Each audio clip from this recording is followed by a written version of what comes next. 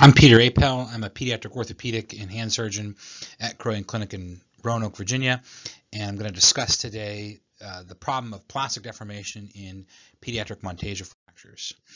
So here's a case of what was thought to be an innocuous elbow injury, but careful inspection of the lateral radiograph demonstrates anterior subluxation of the radial head relative to the capitellum.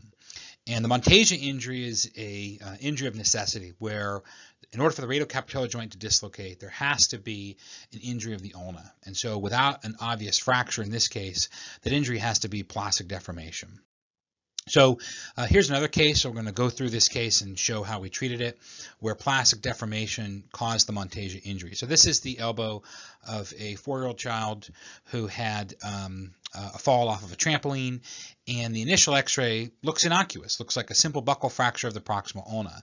But careful inspection demonstrates that that radiocapitellar joint is actually anteriorly subluxed, and that this is a Monteggia injury, and that there's deformity in that proximal ulna that's causing the radiocapitellar joint to be dislocated anteriorly.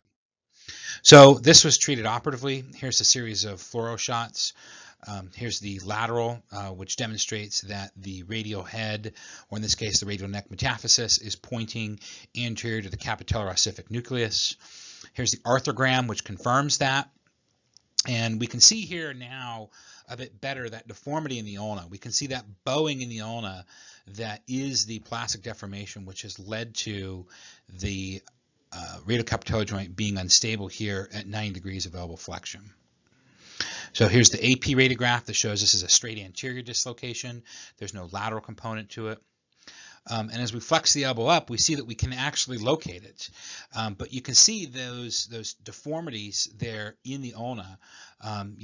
My hand is obscuring it a little bit, but you can clearly see the deformity in the ulna that's present, which is the driver of this radiocapitellar instability.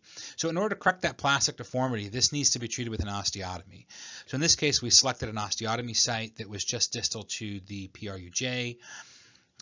Go down, make an incision, bicortical osteotomy of the ulna in order to allow some flexion of the distal fragment, and we'll flex it enough to counter the amount of deformity contained in the diaphysis. And so this will create an S-shaped ulna. Although the ulna will be S-shaped, the alignment of the joint with the diaphysis will actually be anatomic. So here it is, and you can see that S shape now of the proximal ulna and the ulnar diaphysis. But the important part is that the joint is located, and the radiocapitellar joint is located, as proven here on this arthrogram.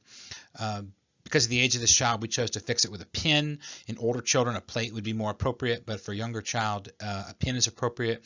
It does need to be bicortical fixation in the distal fragment in order to not have toggling of the distal ulnar diaphysis. If you put intramedullary, there can be toggling, and so it's important to make this a cortical pin. Here's the final follow-up, healed. You can see that S shape in the proximal ulna. It doesn't matter, it will remodel. And the important part is that the radiocapitellar joint is located. You can see it's located on both views. And this child went on to have full range of motion. Here he is demonstrating his elbow flexion, elbow extension, full supination, full pronation.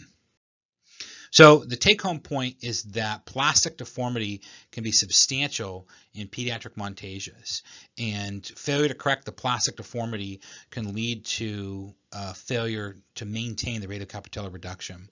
I certainly encourage osteotomies of the proximal ulna, as it is much more powerful in correcting the deformity. Diaphyseal osteotomies are possible as well, but since it is far away from the site of deformity, you end up needing much more correction in a diaphyseal osteotomy than in the proximal ulnar osteotomy.